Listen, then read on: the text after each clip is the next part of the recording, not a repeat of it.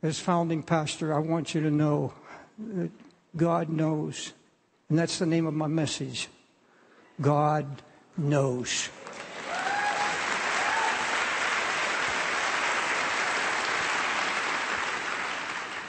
I'm not going to preach at you. Will you let me talk?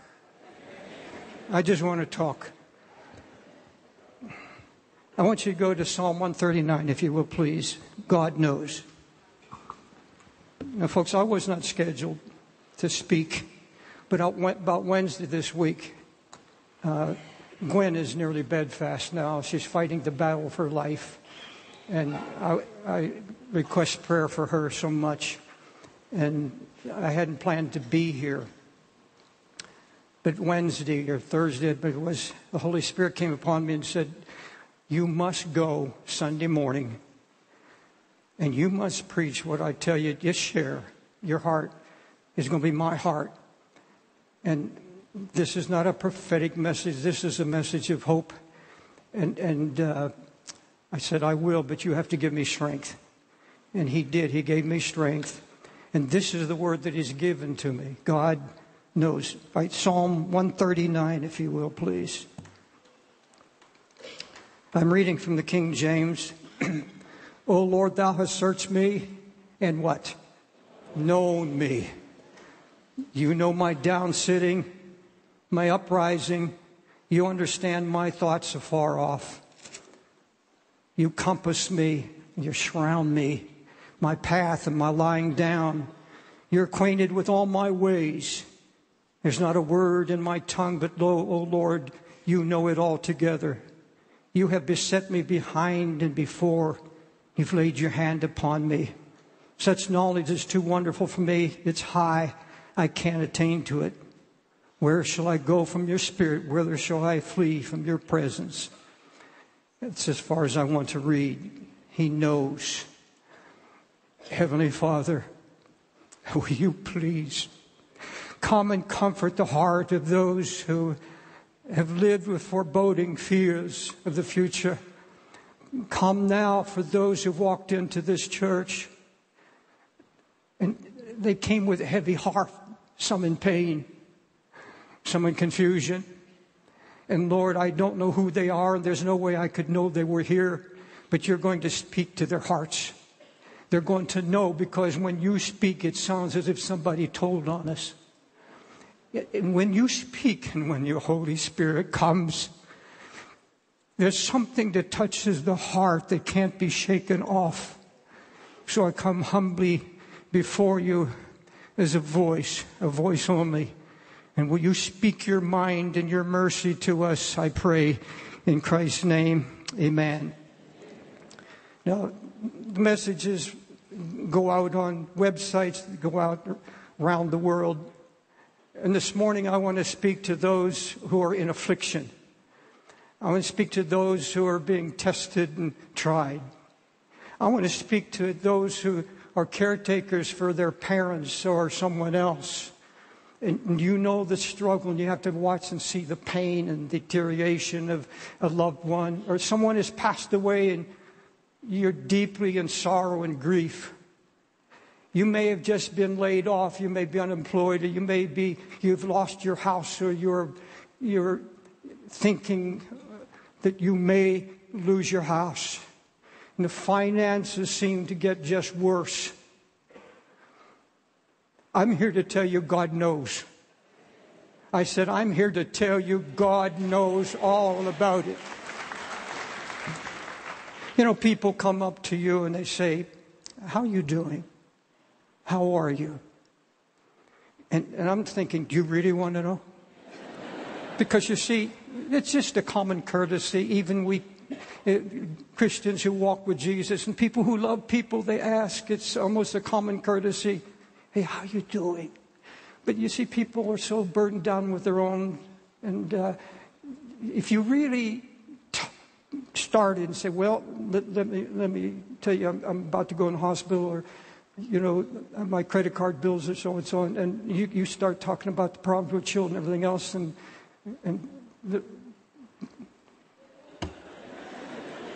they don't get it. It's a common courtesy. My son Greg, you know, I've requested prayer for the last 4 years. Wonderful young preacher, man of God, for 4 years. Back operations that were not successful, and all kinds of operations and procedures in 4 years with such horrible pain that medications hardly touched it. And, that precious young man has gone through such fires, and yet I still see him growing in Christ. And he called me last week and said, Dad, I went to the pain doctor as usual. I go every month. And while I was waiting to see the pain doctor, waiting in the waiting room, I started a conversation with a little lady. She was all crippled up. She had knee replacements. She had a neck surgery that didn't work and was in great pain. And he just listened. And she went in to see the pain doctor. And when she came out, Greg was still sitting there. And he said, Dad, she came over to me and said, would you mind doing me a favor? I just broke my wrist. And someone started my car to get me here. But would you please come in the parking lot and start my car? Of course, Greg did. He went down, opened the door for her, and started her engine.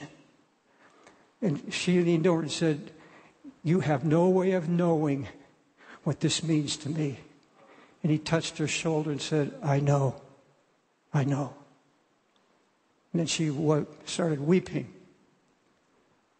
And a few days later, Greg was hurting so bad and he said, Dad, I've never experienced such pain and 3 hours of sleep and everything. And I just looked up and cried and said, oh, God. And God whispered to him, I know all about it. Remember, I had a son.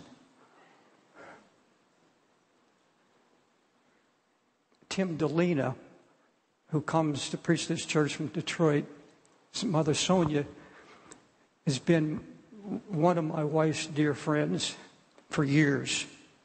She's 86 years old now and crippled with back problems. And she goes to the same pain doctor as Greg. And yesterday, Sonia called Gwen.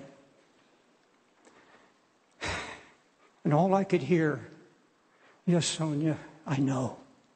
Because Gwen is in severe back pain and been through 28 operations. And I could hear Sonia saying, Gwenny, I know what you're going through. You see, when I want to talk to somebody, when I'm in pain, and I want a word of encouragement, I don't want some whippersnapper coming up to me and quoting scriptures. Now, I'm not putting that down. No, God knows my heart. I don't want somebody to come and say, well, I'm going to lay hands on you, cast the devil out of you. I want somebody that's in the fire.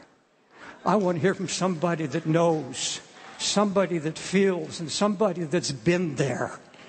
Do you understand what I'm saying? I know what it's like. I know pain.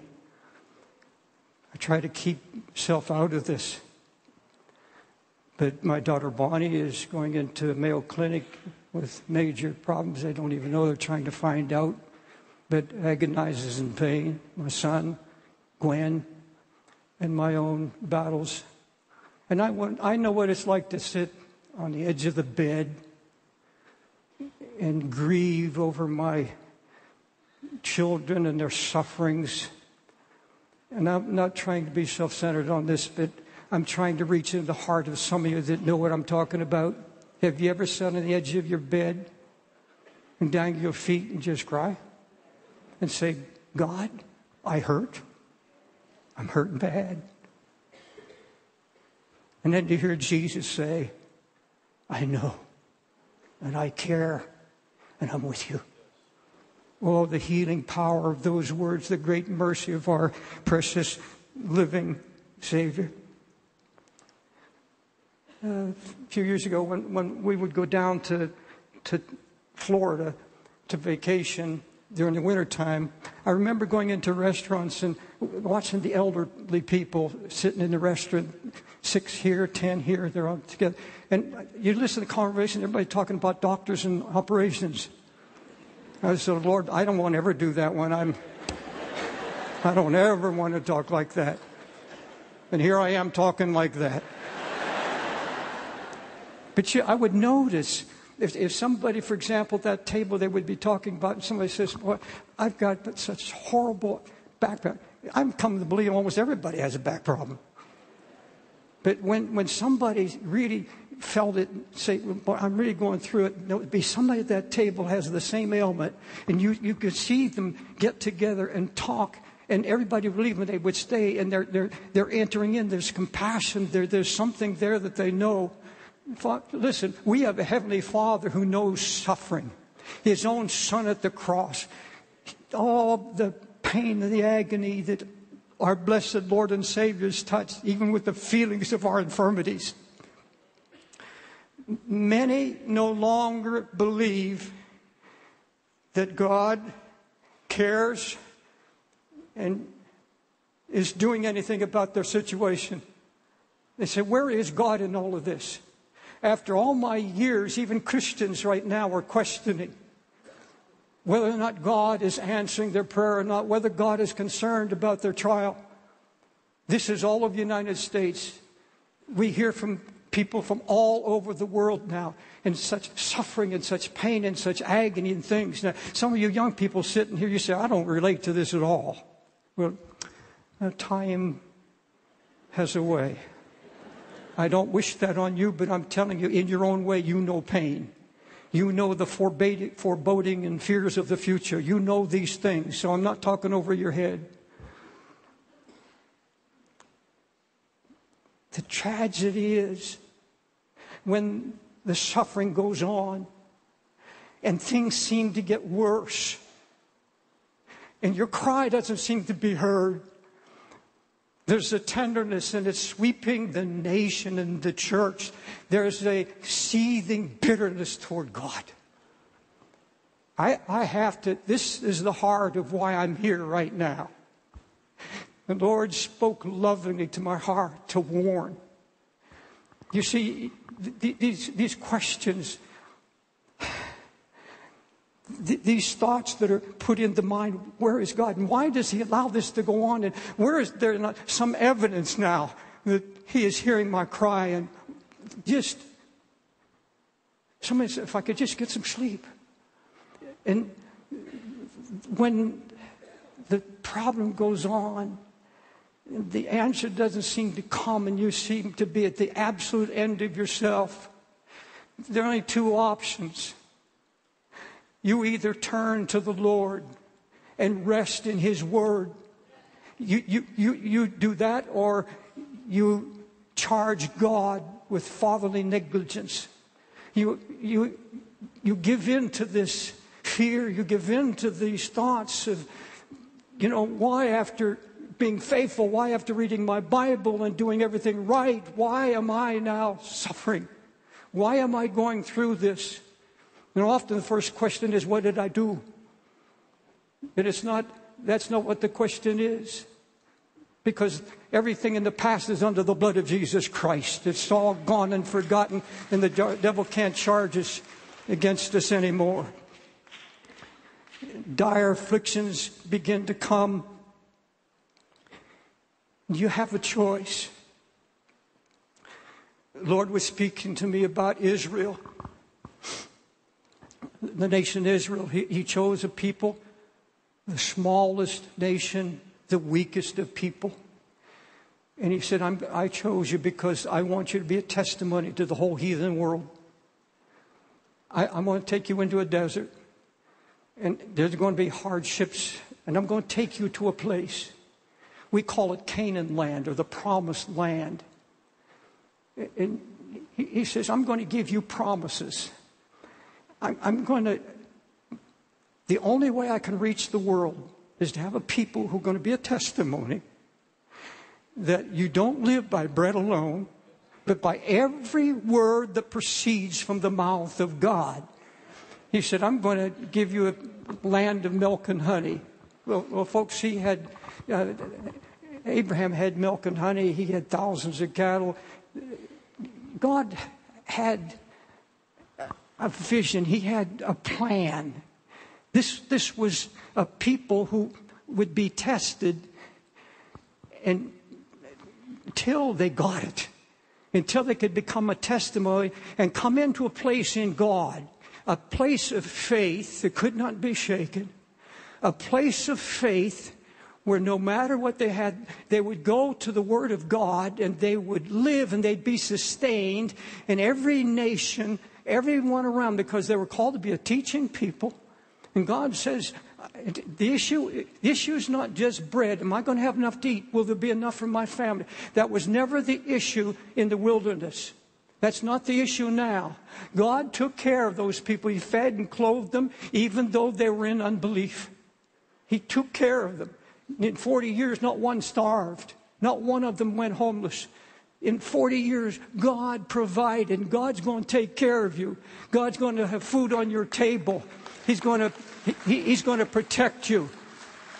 Now there'll be changes. Big changes, yes. He weans us from the world and He allows us to go through it till He finds the people that come out. And you can't do this in your flesh. It has to be a work of the Holy Spirit, where every day you say, God, I can't make it unless your Spirit who lives in me begins to give me power and strength. God made me a promise if I'd come and speak to you today, He would give me the strength. And He's doing that right now. There's a vision before you now. Right now, look at this thin man now. And then think of the prayer. And think of the strength that He's trying to bring to you right now. I lived on a promise. I'm living on a promise. He's bringing us to a place and finding a people who'll be a testimony to the world that is stronger than all the evangelism, stronger than anything else, because here's a people not just preaching it, they are living it.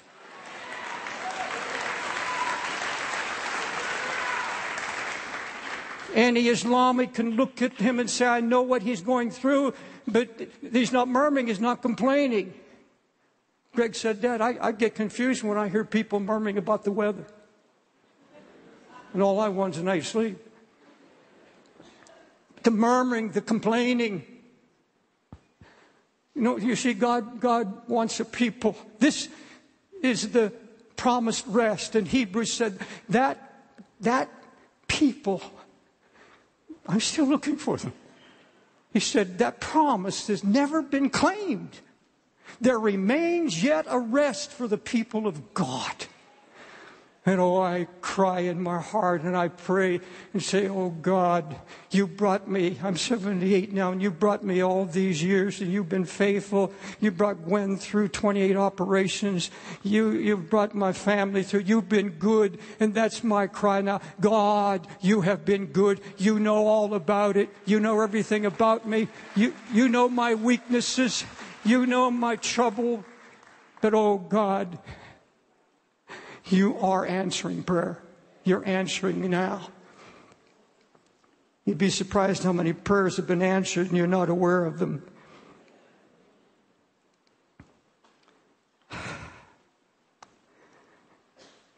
You see, God knows what's in our hearts. He knows everything. It's what the Scripture says. There were some Pharisees that came to Jesus to hear Him.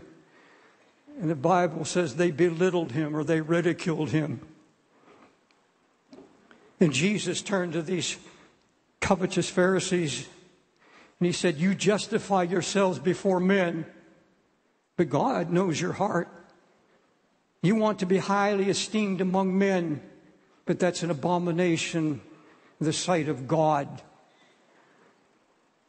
Before I close my thoughts, I want to speak to those sitting here now who don't know Christ as Lord and Savior. I don't know who brought you, who invited you, or why you came. But God knows, and He knows our hearts. And he looked at the hearts of these Pharisees. He said, you justify yourself. You have a reason why you're bitter. And I would say to you, that's a very dangerous place to be. And you say, well, you don't know the circumstances. If you only knew what I've been through, if you only knew how I've been hurt, if you only knew how many times I've prayed, like a man who wrote to me who was so powerful in the Word for a season.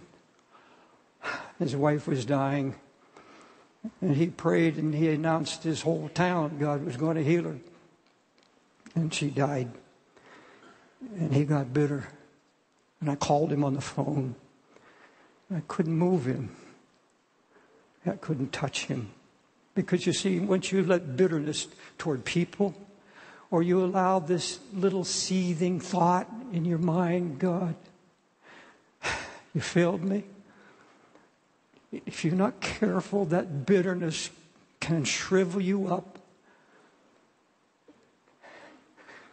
And you will harden your heart. And folks, the hardest people in the world, the most difficult people to reach with the gospel of Christ are those who started with the seed of bitterness. And I'm not speaking from notes right now. There are people that are sitting here listening to me now. And I'm just a voice from the throne of God, a weak vessel, bringing you a message from the heart of God. And I'm speaking to some who've been to this church for a long time. And you're facing something now. Be on guard. Be on guard against the voice of the enemy that's coming to you now and throwing thoughts of fear and unbelief. I've been talking to some college kids the past few weeks, and there's such, they say, I don't even know if God's there anymore. I don't even believe He cares. I heard one young man say, sometimes you feel just like ending it all. Because don't sense God, don't feel God. Now, I'll tell you what, I can't defend God. I can't explain to those who want to know why God allows suffering. Why does God allow children, you see children suffer, where is God? Where is God in my case? Where is God in my situation? I can't answer all those questions. You can't come to God on those terms. Because one day He'll explain it all. He'll tell us about the mad dictators. He'll tell us about all those who heard the gospel and were just living a light, shallow life and never did let the word change their hearts and became bitter and then in that bitterness became terrorizing. God will explain all that one day. I can't tell you what I don't know, but I can tell you what I do know. I do know back in Psalm 139, Thou, Lord, hast searched me and known me. You know my down sitting, my uprising. I know that God has forgiven my sins. I know that I'm cleansed by the blood of Jesus Christ. I know that He's promised to keep me from falling and present me faultless before the throne of God. I believe what He said, that God will supply all my needs according to the mercy of God.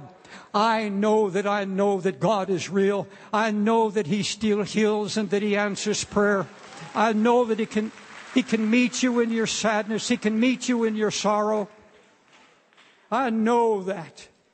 God knows the way that I take. And when He's tried me, I'm going to come forth as gold. And I believe with all that is in me that we must be a people, a testimony. If not here, it has to be somewhere. I will live not by bread alone, not focused on my material needs, not living in this constant fear, but going humbly to the throne of Christ and say, Jesus, your word is eternal. There have been generations that have proved you faithful. This book is full of the sufferings and the deliverances and the glories of Almighty God. Hallelujah.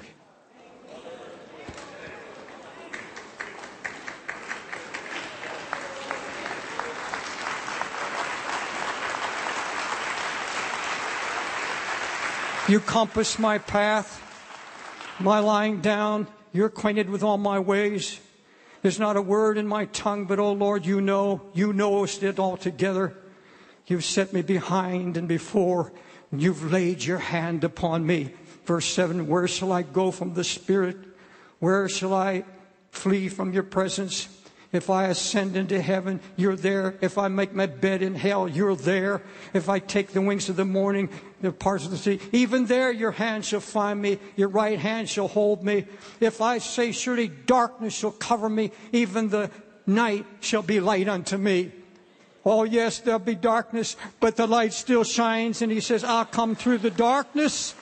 I will come through the darkness. And I will lead you and guide you as long as you're on the face of this earth. Will you stand?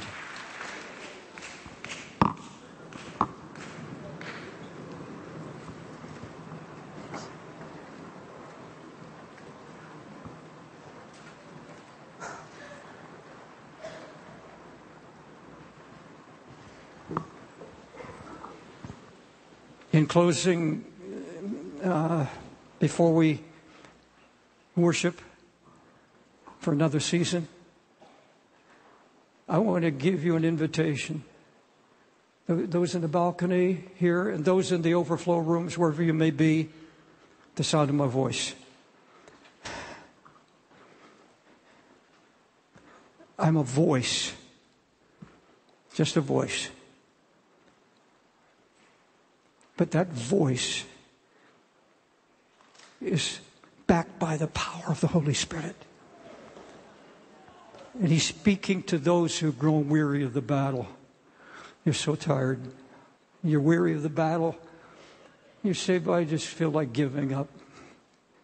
No, God says, hold still. Can you just say, God knows? God cares? God is with me? Now, do you believe that, or are those just words?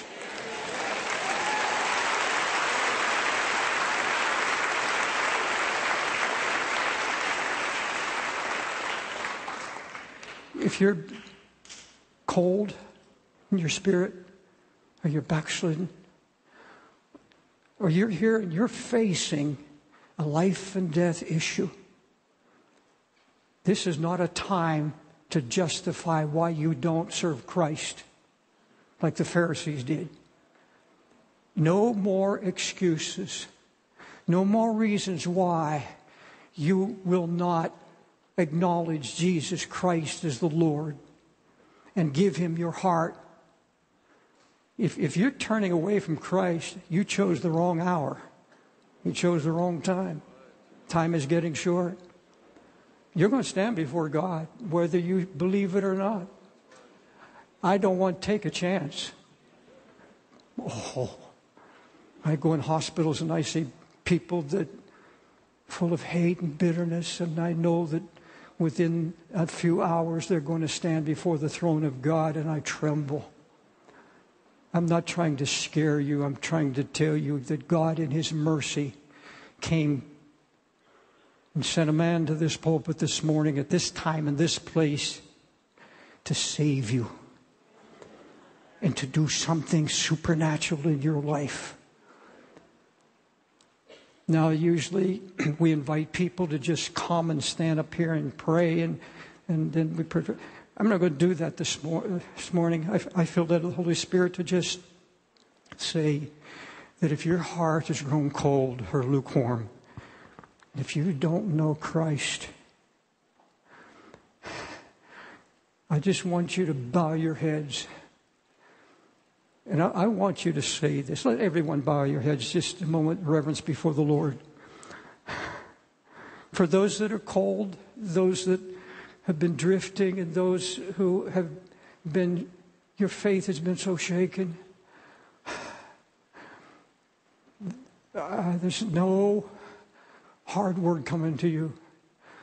Just this sweet offer of the Holy Spirit. God says, I hear a cry.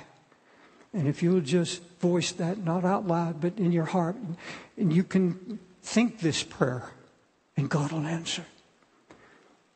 Just in your heart and mind, Jesus, I'm hurting, and I need help. And Jesus, I want to trust you with my future. I want to trust you that you'll hear my cry. And I want to say yes to you, that you are the Lord and you are God. And I surrender to you. And Holy Spirit, hold me and heal me. And for those who have been coming to this church and you've known God for a long time, will you let God give you a word now? Let me tell you something. With this I close.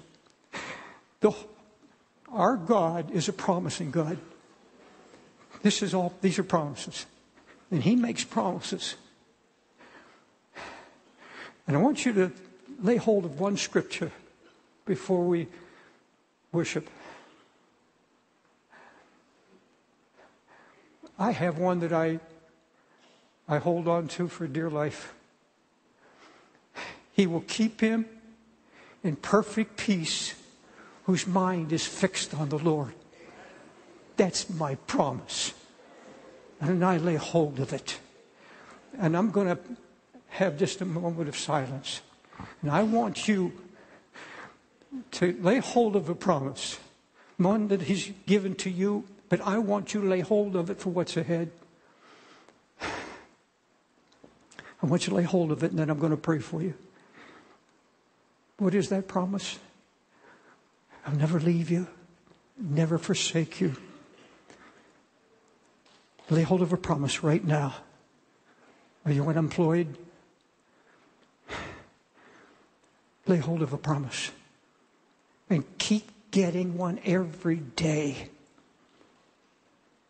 Would you look this way now? I'm not promoting anything, but every day now I have a daily devotional site where I send out scriptures and hope. I don't even know how you get on the site, so I'm not advertising that. But I know that we're hearing from all over the world from people who lost everything. And God is meeting the needs. God is answering prayer, and the testimonies are absolutely thrilling. And you're going to be that testimony. You're going to be that testimony for Christ.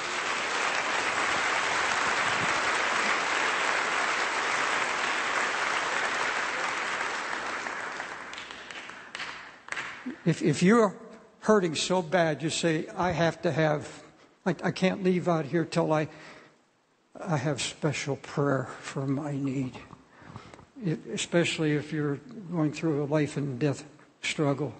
If you feel that need, this area is open for you to come down here, and we will sing and we will pray. And as we're worshiping the Lord, the great healer is here to heal you, to touch you. And if you've been backslid, you know the way back. Just walking down here won't do it. But if you walk and humble yourself before the Lord, He said, I won't turn away from a broken spirit and a contrite heart. Come as we have the musicians play. Now, you'll be free to leave at any time you want to, but those of you who love to worship, stay with us and worship. And those who feel the need to come, even from the annex, from the overflow rooms, probably room, you can even stand in the aisle if you want to be here. Lord, thank you for speaking to our hearts. We give you thanks, we give you praise, and we will live by every word. I don't do this, but I want you. God help me, say it. To live, not on bread alone, but on every word proceeding from the mouth of God. Now, raise your hand and thank God for His keeping power, His blessing. Well,